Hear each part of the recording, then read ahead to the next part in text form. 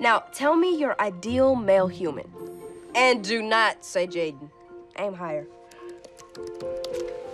Well, he'd be tall with brown hair. No, blonde.